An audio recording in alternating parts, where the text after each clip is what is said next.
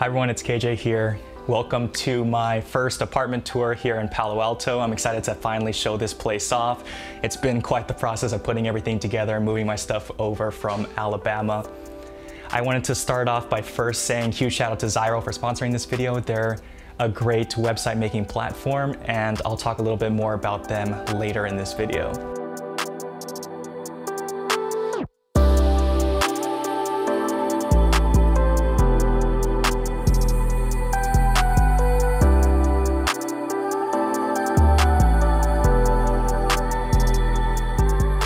So right now we're here in the main living space of the apartment.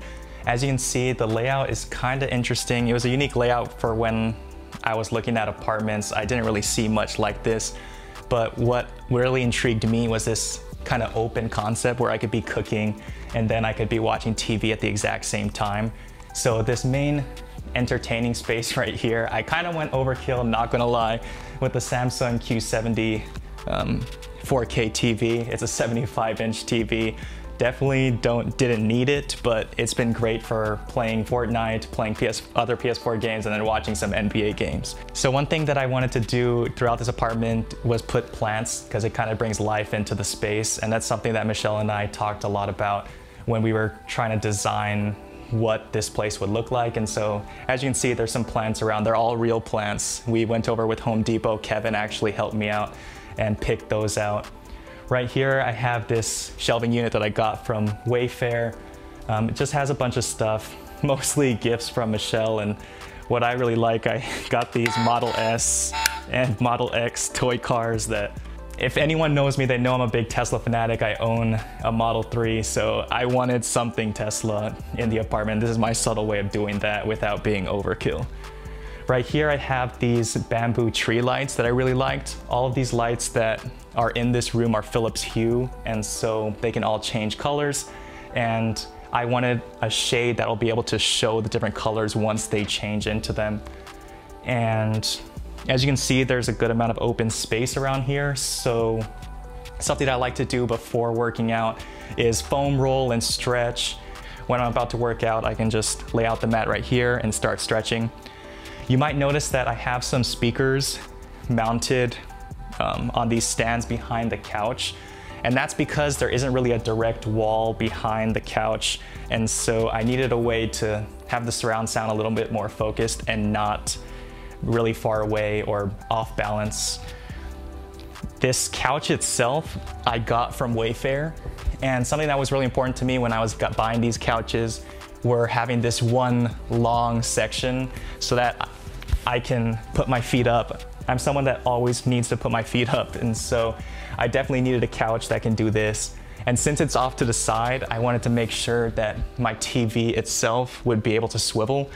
And so a lot of the times if I'm watching something just by myself, I'm probably just sitting here with the TV turned and I'm just watching the game or something, or playing some PS4.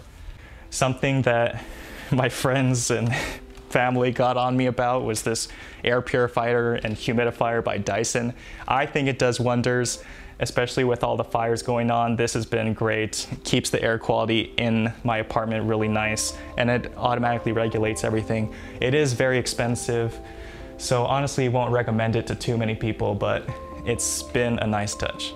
So something that I added to this space was the outlet right there. So the good thing about this one is that it has separate USB ports and then multiple outlets down here. So what you see plugged in is just the speakers and the subwoofer, and so all the wires can get hidden underneath the couch and underneath this rug. And I'll be able to also plug in my phone.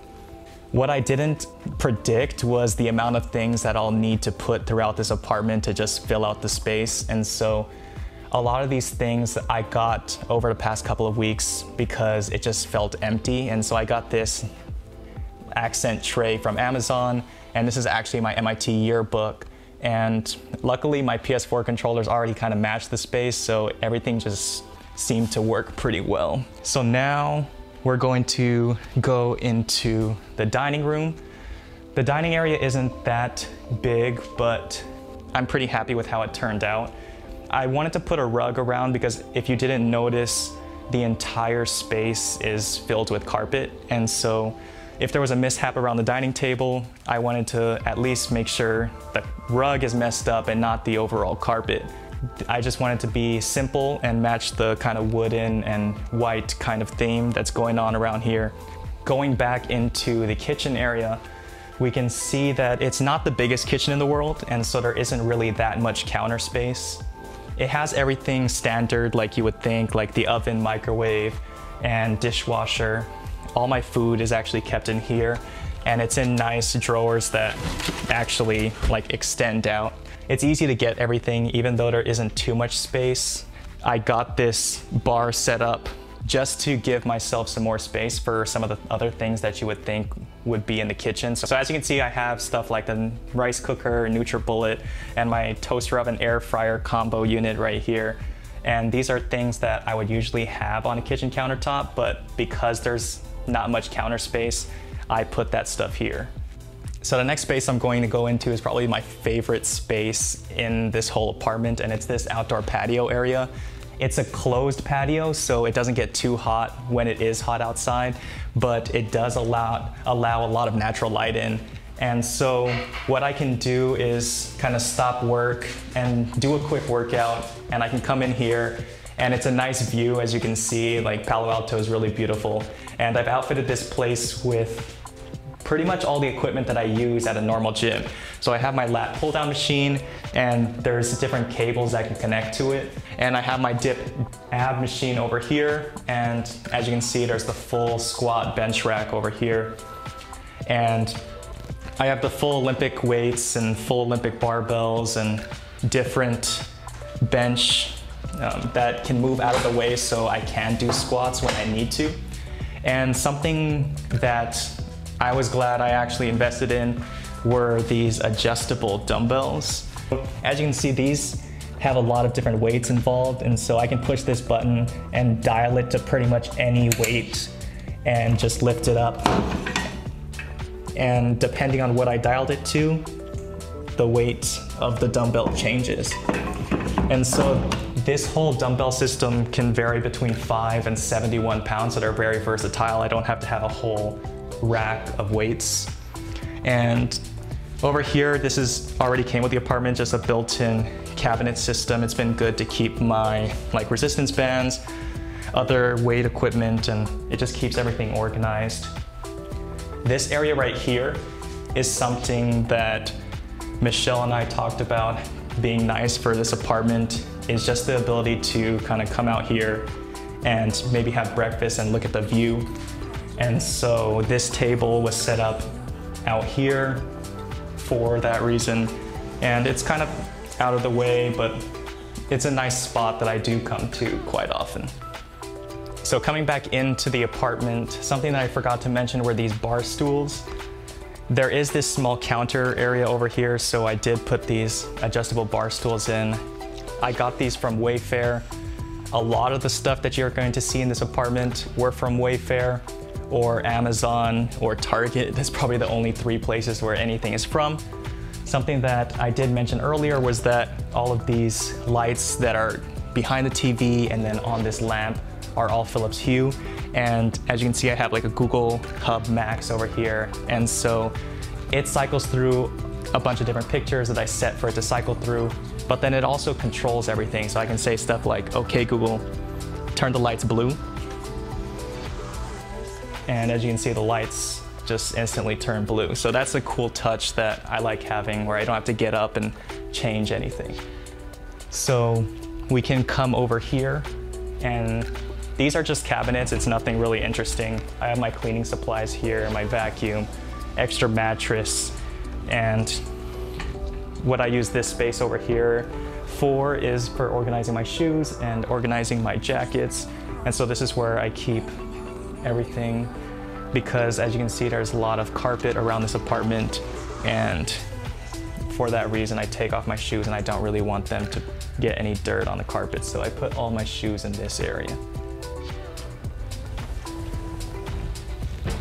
Coming into the hallway, there's this little guest bathroom. It's only a half bathroom. There isn't any bathtub or shower or anything like that, but it's a good place for guests to come, and they don't have to come use my bathroom. And I have a lot of canvases throughout the place if you haven't noticed already, but I like to put up the people that I care about throughout my living space. It just keeps my spirits high, reminding me of good times. And something that I've also done was put the Nest thermostat over here. It follows the vibe of just having a smart integrated apartment so that I can control it with the phone or with the Google hubs around the house, and it can change the temperature pretty smartly. Like, it'll save on my electric bill in the long run. So coming into this office space, this is actually the space that I was looking forward to most when I was coming to Palo Alto, because I never had a space quite like this. And as you can see, I have the keyboard brought over from Alabama because I've been trying to relearn a lot of the music that I was able to play when I was younger. And since it's quarantine, of course, there's a lot of time to do so. This is where I mainly edit. Here's my iMac Pro and my hard drives, and this is where I usually edit. And then over here, I'm probably doing problem sets or something with my iPad. And yeah, this whole desk is a nice uplift desk where it's all motorized and a standing desk where you can see exactly how many inches it is. And something about standing and working just kind of keeps you going and not really fall asleep sometimes during these lectures. So I actually stand up quite a bit during the day just to break up the monotony of everything. But because of how expensive this desk is, this runs around $1,500 to $1,700. This is not actually a desk that I would recommend to most people because it doesn't really add too much functionality outside of a normal desk for the amount that it's cost people. But Flexispot was actually gracious enough to send me over their version of the standing desk. And because I love standing when I'm working because it keeps me focused, like I actually take most of my Zoom calls from this desk right here. It's been great having this standing desk here. And something about Flexispot standing desk is that I think right now they're on sale for just $250. And so for $250, it becomes a lot more reasonable. And you can see that the desk space is quite a bit. It's 4 foot by 30 inches. And so there's plenty of space to keep everything from my laptop, monitor, and even miscellaneous camera stuff. And it's stable enough where I feel safe to put even my most precious electronic equipment up here. And this is also something that has a little control panel on the side, and so it can go up and down to whatever height that you want it to go to. So if you want to sit down, you can definitely just let it down. But yeah, Flexispot, this is the EC1 standing desk, and it's been great. They also sent me another one, so it's going to be in the studio back at the Stanford grad housing, so you'll probably see that in more of my future tech videos. But this is a desk that I can highly recommend because it just has great bang for your buck. I definitely want to play around with this space, and I'm pretty sure it's going to change and adapt as I figure out what I want to do with it. A cool thing about this couch too, it's pretty good for visitors, and so Kevin came over that other time, and so he was able to sleep here because this pulls out and converts into a full-size bed, which is always nice. So coming out of the office, the master bedroom actually has a pocket door right here. So if I wanted to completely seclude this room and the bathroom off from the rest of the apartment, I can do that. But most of the time I just keep this open, and here I have the full bathroom. Nothing really special in here. It's just a bathroom. But I do have my smart scale in here, and so I've been using this to track my weight and body fat percentage and muscle mass percentage. And it connects to the Wi-Fi and actually updates in my app every time I step on it. So that's a cool piece of tech that's in my bathroom that I like. I'll definitely link it in the description. So now coming into my bedroom, if you can see, there isn't really too much in here outside of like bed and chilling areas, but that is because I wanted to keep this room very just focused on relaxing. Something that I've done a lot in past spaces is kind of mix my workspace and my rest space. And so this space allows me to just come in here and relax. I'm not gonna do any work in here. And if I am going to be here, I'm just going to be either watching TV before going to bed or just actually sleeping. And if I wanted to ever read something, I'd put this chair in here so that I can just either browse the web on my iPad or just read a nice book. And this is a nice comfy chair that was also on Wayfair that I like having in the corner because it just allows me another area to relax in this place. A cool thing about this TV, it's also mounted the same way as the living room, and so this one can also swivel, so if I'm in that corner, I can turn it to face me as well. The only thing connected to this TV is an Apple TV, and that is connected on the back here. I have a wall mount that's connected back here, and so you can see all the cables are routed behind here and go down that little funnel back there. And so that was a little touch that I've done. There isn't really anything else to show. Shout out to Timmy for manning this camera for this whole apartment tour, but I'll definitely be making more videos like this in the future because I'm still in the process of putting more things in place and assembling more things, just figuring out what I'm going to do specifically. So yeah, that's all that I want to talk about for this space. And now I want to talk about Zyro, which is the sponsor of this video. Zyro is a website builder that makes it extremely easy for anyone to create amazing websites and launch online stores that sell. Now more than ever is the perfect time to go start an online business or start a vlog or even just create a personal website. In the past, this used to require coding or design experience, but with Zyro, it's as simple as drag and drop editing using their intuitive grid. It's basically like all of the hard work is done for you, so you can get your quick loading website up and running in just minutes. There's new designer-made templates added every week to the already over 100 existing templates. The whole interface is very intuitive, and I was able to start creating my website right away without needing any sort of tutorials. But just in case you needed help, there's 24/7 customer support that's always there to help you. With Zyro, you get all of these easy-to-use tools, but then you also get their business tools as well. You can use Zyro's AI features to help you start, brand, and scale your business. And you can easily manage all of your business from one place, including your products on Facebook, Instagram, and Amazon. And I haven't even mentioned that Zyro offers the best prices on the market because they don't charge you for features you don't need. Go to zyro.com/special/KJ Hardrict and use my promo code KJ Hardrict to get 30% off any of the Zyro website builder plans. Again, that's zyro.com/special/KJ Hardrict and use promo code KJ Hardrict to get 30% off any of the Zyro website builder plans. So when I was editing this video, I actually realized that I didn't say some important things that I wanted to say.